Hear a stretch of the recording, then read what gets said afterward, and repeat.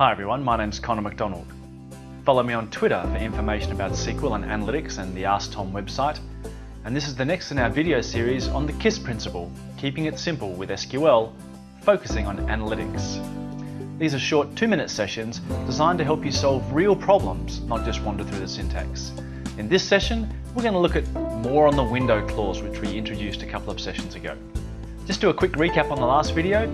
We got given the following requirement: sum up the ocean data across 3 rows by the type of water region, and this is what we did. We did a summation of the square kilometres, we partitioned it by the type of water region, we ordered it by the square kilometres descending, and we had a closer look at the windowing clause. Rows between one preceding and one following, thus spanning 3 rows. And there was our result, and you can see from the red boxes how we actually looked from the current row, back 1 row and forward 1 row, therefore spanning 3 rows.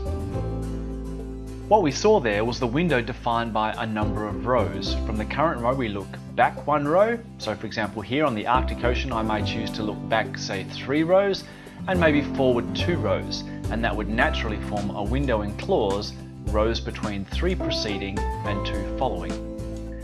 The problem is, often we don't want to look forward rows. What we want to do sometimes is have a window defined by value. So for example, once again looking at the Arctic Ocean, I might say, how do I look forward 20 million square kilometres above 14 million or 20 million square kilometres below 14 million? So in that case, what I'm really after is that value there, and those values there you can see highlighted to be contained within my window, and I may want to sum them or average them or something. But the window is defined by the values, not by the number of rows.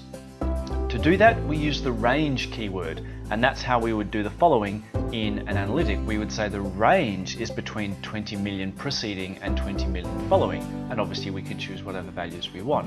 The keyword there being it's no longer rows, it is range. So let's look at our new requirement for the day. We want a 6-month moving average of tweets per day, and because it comes from your manager, they want it ASAP. So let's look at our data. Here we have our tweets per day.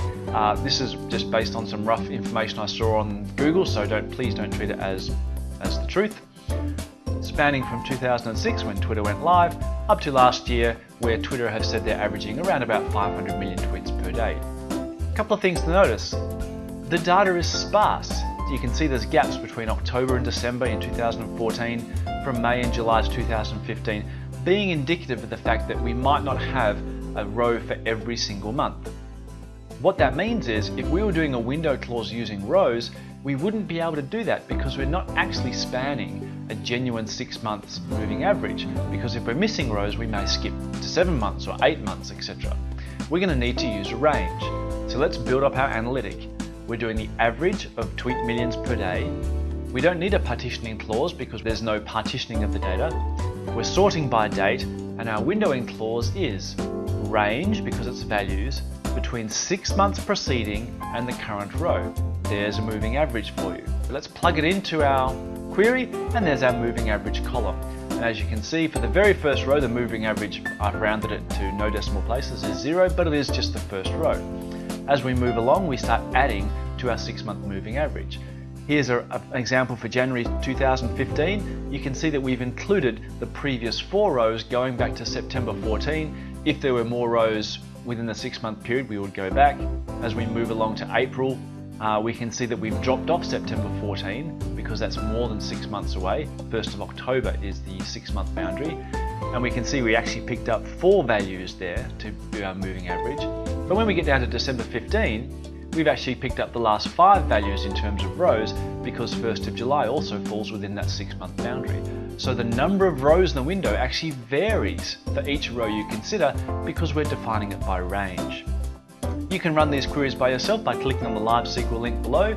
In the next session, we'll continue on looking at more and more windows and the power they have. Thanks very much for watching. Don't forget to keep it simple with SQL. We'll see you all again soon.